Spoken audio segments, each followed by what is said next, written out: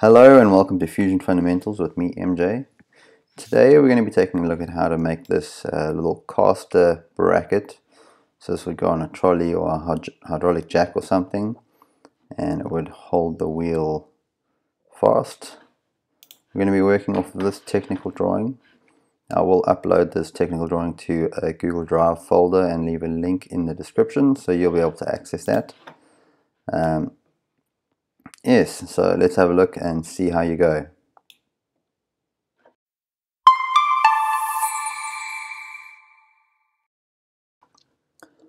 So for this video, I've just imported this image into another tab on Fusion. You can see we've got side view, isometric view, front view, and top view. If we look over here, we can see there's the total height, but it doesn't give us too many specifications regarding where this hole is, and we can see it's offset there. So I'm going to assume that this line runs tangent to this bottom one as well as that line. So to get started on this one, I'm going to just draw this top view. So it's 30 millimeters and 30 millimeters. So I'm going to select the top view, create a sketch on the top plane, and I'm going to create a rectangle, a center rectangle. This way I can use the front plane or the side plane as a mirror plane. So it's 30. If I just push tab, it'll go to the other one, 30. So now we've got this fully constrained rectangle. It's constrained to the origin there. I'm going to extrude this. I'm going to extrude it down. It was 3 millimeters, so minus 3. Let me just double check that. Yeah, so the thickness all around is 3 millimeters. So now I'm going to draw this side profile. There's not a lot of information, so I'm just going to draw a construction line, just sort of box it in so we can see where we're going to orient ourselves. So it's a 10 millimeter through hole, and that runs 10 millimeters from the vertical line running down there, and that center point is 9 millimeters from this bottom line there. So let's create a sketch on this front plane. So this is the side of the rectangle we just drew. I'm going to create a line and construction. So I can see that this from the top there runs down 39 millimeters. So let me just select line tool again. From this point, 39. I'll repeat that going this way. Doesn't really matter the distance. Now I can draw my center diameter circle. It's 10 millimeters. And now we need to dimension it. So I know, or we can actually just draw the other one as well. It's 9 millimeters diameter, so that's 18. So I know that this is going to be tangent to that line, and dimension this to there is 10 millimeters. So now you can see that that circle is fully constrained. But now we need to get these lines coming down. So I'll select line tool, select the corner over there, and just run it past there. And now we select the line and the circle, so it's tangent. You can see it's also constrained now. Repeat that step, just run it past there, and we're going to make this line tangent to the circle. So now T for trim, I'll select trim and just remove the bits I don't need. Now we can see that looks a lot like that side profile there. So I can finish the sketch. So now that we've got this profile like this, we're going to extrude it. Remember, it's 3 millimeters.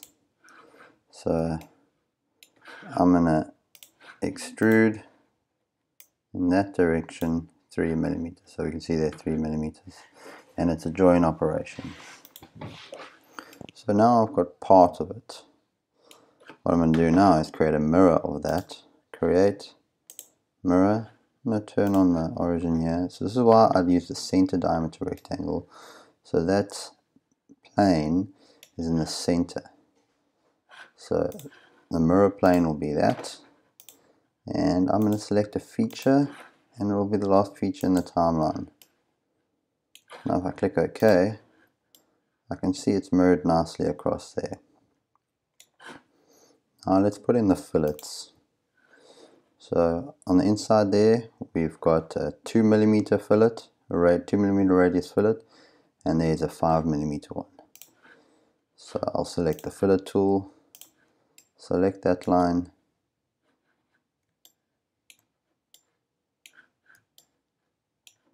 and that line, 2mm, and OK.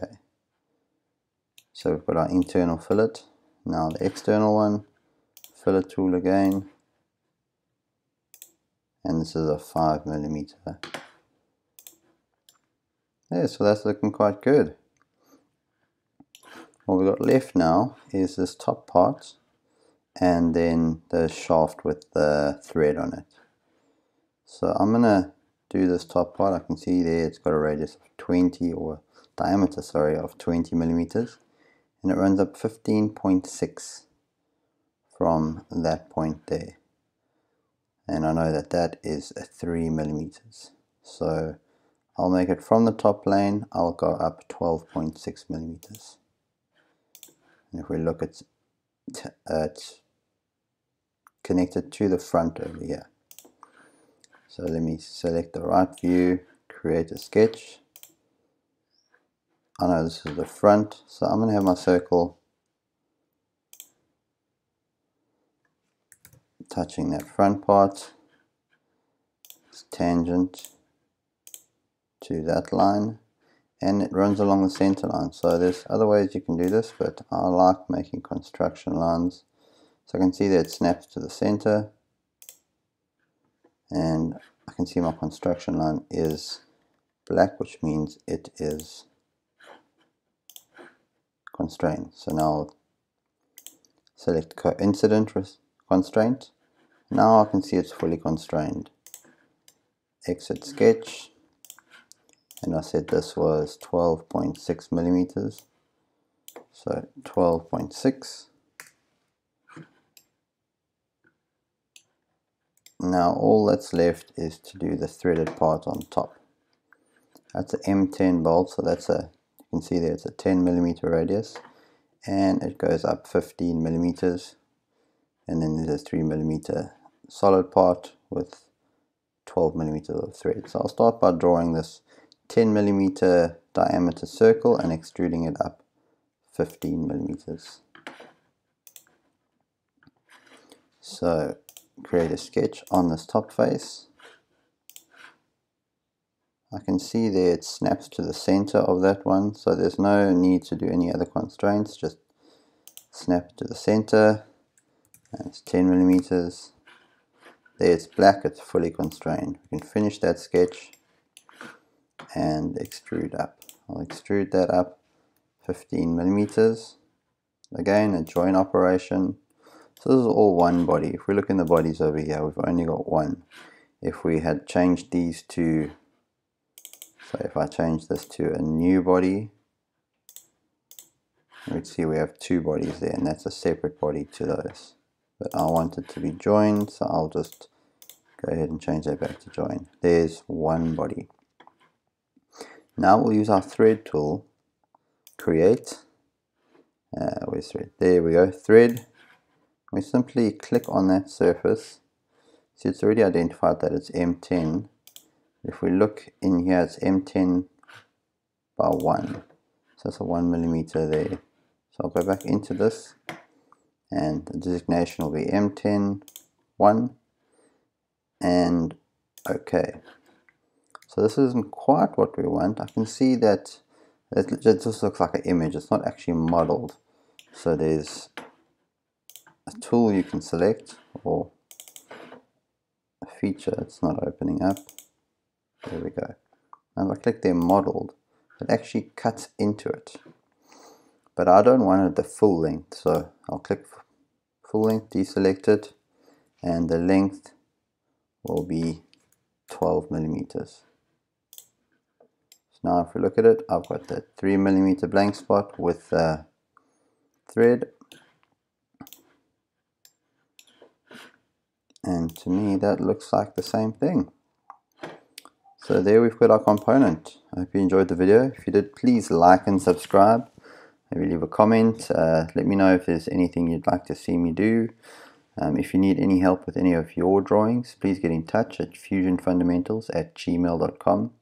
The link or my email will be in the description, as well as a link to a Google Drive folder where you'll be able to access this technical drawing. This technical drawing I got off of Pinterest. There's no copyright to it, I don't think, so you can access this there and have a go at this exercise yourself. Till next time, bye.